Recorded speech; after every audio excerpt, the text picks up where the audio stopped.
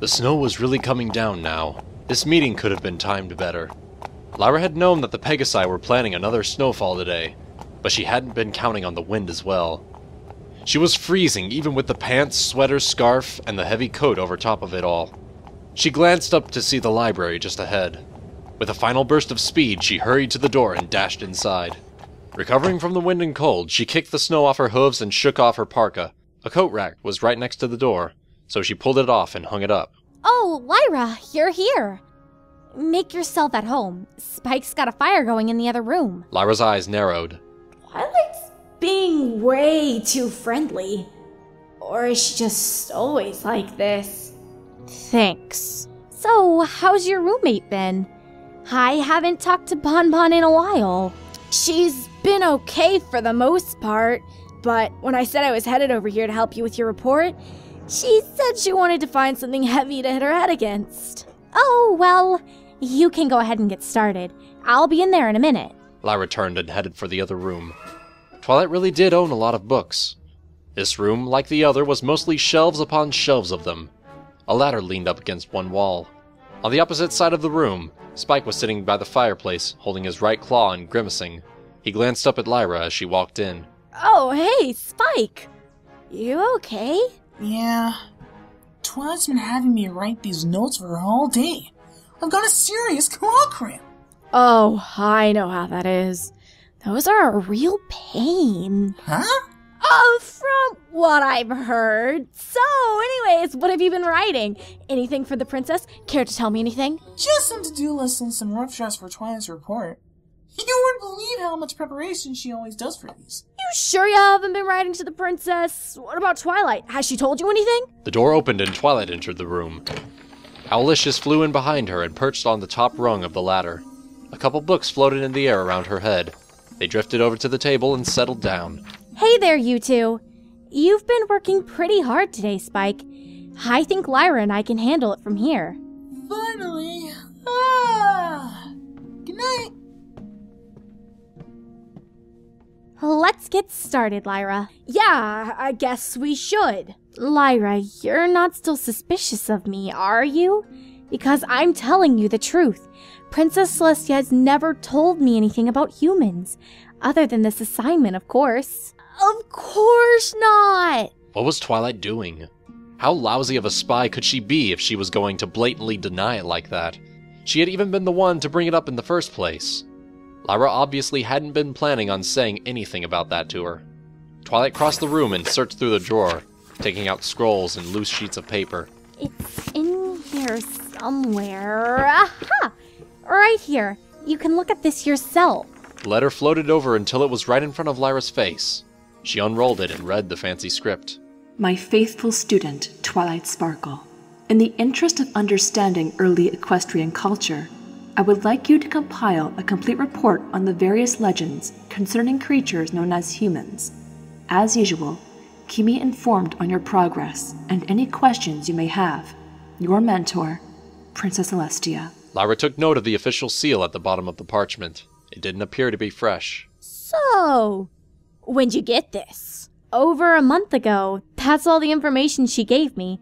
It's taken me a long time to get started. There's just nothing about humans anywhere. She calls them legends. Of course, there's nothing else they could be. I'll admit that the entire world that humans were said to live in is extremely detailed, and I'm especially fascinated in how there are so many different kingdoms and rulers in these stories. Not only that, but the same historical events keep getting mentioned. It's very consistent. Because they're not legends. Because through generations of storytelling, imaginary places like France got to be universally accepted. I didn't even realize that when Rarity talks about French couture, it's actually an allusion to ancient pony mythology. She's probably not aware of that herself. You honestly think it's made up? Or did Princess Celestia tell you to say that? Of course she did. Well, no, that's not what she told me to say. It's just what it is. That's all the background I got from her. Lyra, you've been reading these for longer than I have. All we know about humans comes from books. There's no scientific or archaeological basis to prove that there's any truth to these stories. What about their tools? We still use those, and clothing. You even admitted that Rarity styles are based off human design. They're made-up creatures who are always shown using the same objects ponies do, because ponies created them and those objects. Those stories might even be part of some kind of creation myth. Historically, lots of the mythical creatures have some kind of relevance to the society that imagined them. That's the only reason I can imagine that Princess Celestia would want me to know about them. Cultural relevance. Lyra gaped at her, but she couldn't think of any response. She was not about to admit to Princess Celestia's own student that she had heard it from Luna herself that humans were real. Maybe Twilight isn't lying. She really does seem to know nothing. But I still have to speak carefully. Anything I say could potentially be reported back to the castle, and that would be a problem. Fine, just let me see what you've been able to find. She walked over to the desk and checked out the books that Twilight had set there. Pre-Equestrian Mysteries, The Human Hypothesis, and The Age of Man. The titles were faded and nearly unreadable, and the books seemed to be falling apart. But these were all new sources, books that weren't in Lyra's own collection from Canterlot. Lyra had never considered what other cities' libraries might have. It's probably best if we just dive right in. I've gotten these from the Manhattan Library. It took them weeks to just respond to my letter. They said they had to check their oldest section before they found anything. Remembering her own trip to the Canterlot archives all those years ago, Lyra nodded. That usually seems to be the case. I've checked Pre-Equestrian Mysteries, and all it had were a few paragraphs mentioning humans. I don't think it had anything other than what you already know. By the way, you said you'd check to see what you had? Did you bring them? It took me a while to find this. There was only one left, so I brought what I had. Designs for Dexterity was the smallest of her books, just barely 100 pages. The other books, the ones that went into more detail, were all at home, hidden. She had to withhold as much information as she could from Twilight, just as she'd always done with her parents, really. All this particular book mentioned were human inventions. The introduction even stated that these were meant to be theories. But the pony who had written the book most likely believed in them. With this evidence, how could anyone not? Well, alright then. You're sure this is all you had? I thought you said you had more. Nope. My parents wanted me to get rid of them. When I was here a few months ago, that was nothing. Just curiosity. I haven't been studying humans for years. That was the story Lyra would stick to. The same one she'd told her parents. Her interest in humans had been a childhood phase, and she'd grown out of it. Of course, Twilight knew that she'd been researching the structure of hands just a few months ago, but there was no way she'd hear about the results. Twilight frowned. She opened her mouth, then shook her head and decided not to say anything. Glancing over the books spread out on the table, she chose The Age of Man and opened it up. This one is actually from Trottingham. It's the only one that I could find. I guess man is short for human. Have you ever heard of that before? That's basic knowledge, Twilight. So what's that one about? It's what I was talking about earlier. The different nations of humans and how they interacted with one another. Political structures, languages.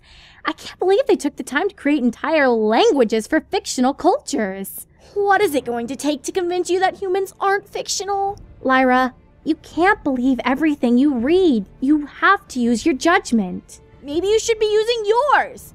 What about the play you were in? I found a lot of things wrong with it. Are you really sure that's how Equestria was founded? Of course it happened. That story's been a part of Equestrian's culture for thousands of years. Sure, maybe some of the details aren't historically accurate, but it's a dramatization and... Wendigos! Huh? What about them? What happened to those? Supposedly their spirits are something that create blizzards as a result of disharmony, but what happened to them? That certainly never happened as long as I've been around. You believe in humans, but you don't believe in that? You can ask any foal in Equestria. Every pony knows about Wendigos. But no pony's ever heard of humans. That's not the point. They disappeared because our society learned the value of harmony and... How do you know that? Well, it's just what the play implies. Exactly. Just another plot hole. I said it was a dramatization! Then where's the proof that any of it is true? It was only then that Lyra realized all of what she had said. She wanted to smack herself. How could she have been so stupid? Well, That's just a theory of mine. I haven't really given it any serious consideration at all. Let's just get started on this. She picked up the book Lyra had brought in, and Lyra started with the first chapter of The Age of Man. It was like being a filly again. All these new books about humans, new things that Lyra had never seen before. The political systems of humans were described in more detail here than she'd seen before. Most of them were monarchies, similar to what Equestria had, but human kings and queens didn't have any magic power. They were so much closer to the common people that way, and they wouldn't live forever. The power would pass through each generation of sons or daughters, so it was in constant shift. Then, there it was. The lyre was an ancient Greek instrument played, of course, by humans. There was a picture of a human seated and plucking the strings of a lyre, just like the one she herself used. It looked so much like that drawing Lyra had done, based on what she'd seen in her dream. She read the caption about how the music would usually accompany a recitation of an epic story. Where are those? Surely written copies must exist. Obviously, lyres had more significance to human culture than Lyra had previously realized. Now she needed to find out what these stories were that went with them. She loved the stories about humans. Legends, sure, but that only proved they themselves were real. There was no reason for a legendary creature to have its own mythology. I've got it! What do you mean? I get what the significance of humans is. They're all the same. Of course, I should have seen this earlier. What do you mean by all the same? Ponies are all different. Humans can't fly, and the books never mention them doing magic. The whole point is that they have the same abilities.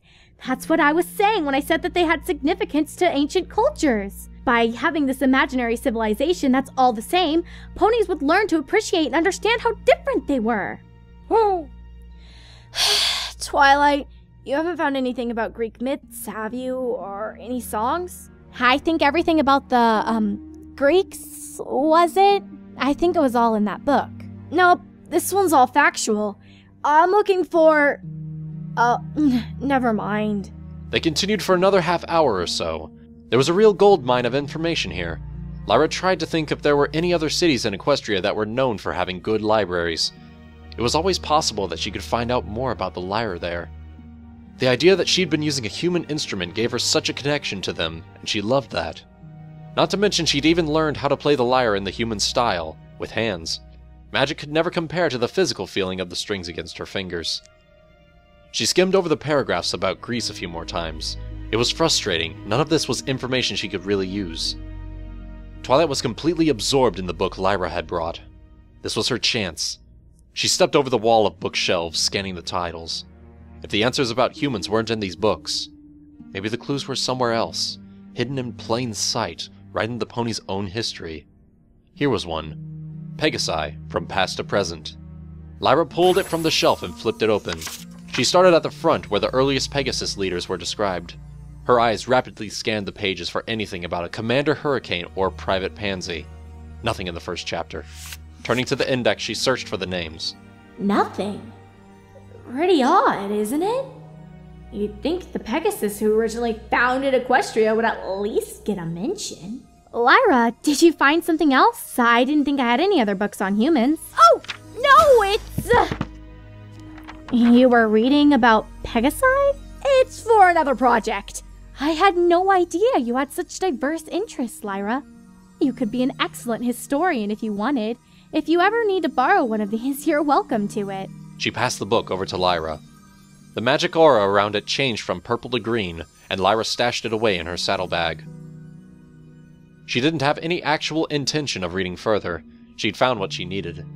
Or, more accurately, hadn't found it. Oh, I'll do that, thanks!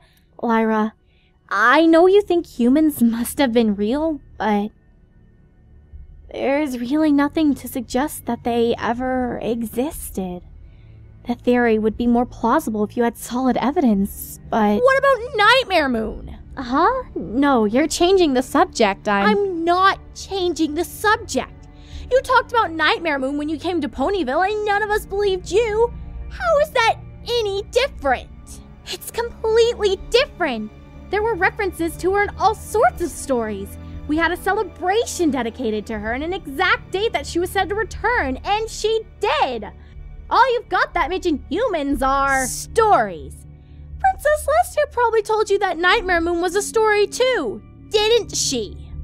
Face it, Twilight, we're not all that different. Someday, I'll find the truth. Returning to her reading, Twilight didn't say any more on the subject. Lyra just couldn't understand how anybody who'd read the books could still be so skeptical. It was even worse than her parents. They didn't believe in humans, but they wouldn't even touch the books.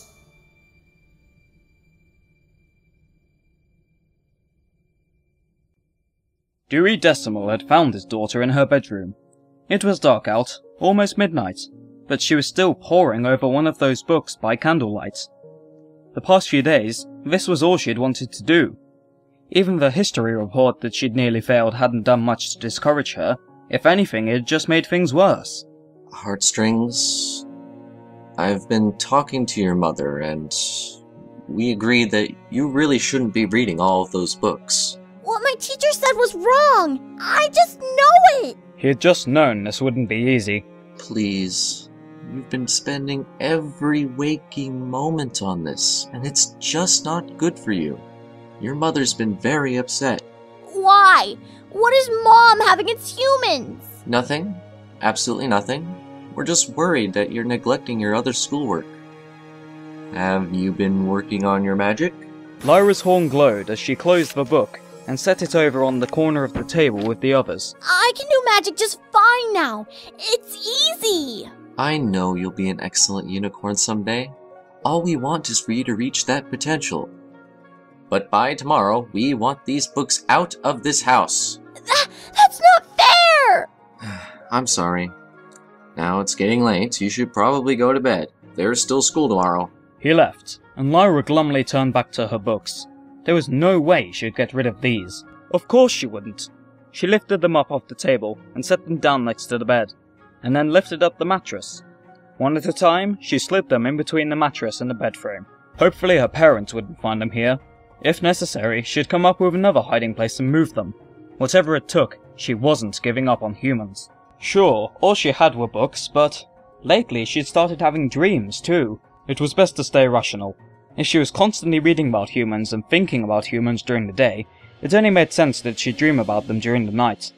But it all seemed so real, the parts she remembered anyway. She climbed into bed and pulled the covers over herself. Her eyelids felt heavy. She was asleep in a matter of seconds. Most of her dreams were very hazy, and often Lyra would wake up with just a fleeting image in her mind that she'd completely lose within a few hours. But tonight it was mostly sound. Just a single word, in a voice that she was half sure she hadn't heard before, but obviously speaking to her. Lyra? Lyra! She stared at the drawing of a human in the book she was reading. It was a female in a long, elegant dress and a tiara. Human royalty from some long-forgotten nation. This outfit reminded her of rarities from the play. Lyra! Yeah? Just suppose for a minute. Just suppose that humans were actually real, and you had proof of it. What would you do? Not sure. You seem so fixated on finding proof that they existed. But either way, it's obvious that there aren't any of them around now. If there even were. I'm also trying to understand why Princess Celestia wouldn't want any ponies to know about them. According to your theory, there's nothing here that seems objectionable. There was certainly something Luna didn't like about them. I'd consider that proof. But all that aside, what exactly had drawn me to humans in the first place? It's something that's hard to put into words. I guess that's what I'd like to know too. There's just so little information on humans, but I just know that there's more to them that we don't understand. And if there was any chance that they weren't gone somehow. At night, when Lyra would suddenly find herself in a human world, one that felt so real but didn't always line up with what the book said, it really felt like humans might not be so far away. Maybe it was time to put aside the books and test out some more of her theories.